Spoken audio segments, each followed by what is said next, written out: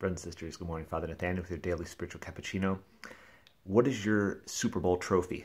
Yesterday it was amazing to see at the great comeback. Patriots win the Super Bowl. Many of you might have seen it. And a very emotional moment, the carrying of the Lombardi trophy through the crowd of the players and how they kissed it, caressed it, touched it, held it high, the joy, the emotion. Yes, you and I will probably never be in a Super Bowl like that and win the trophy.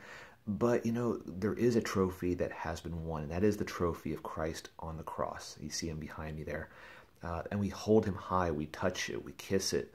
We remember what he did for us, that he won salvation for us. Very important that we rejoice with the same emotion. There is a real Super Bowl of life going on, and Christ has won it for us.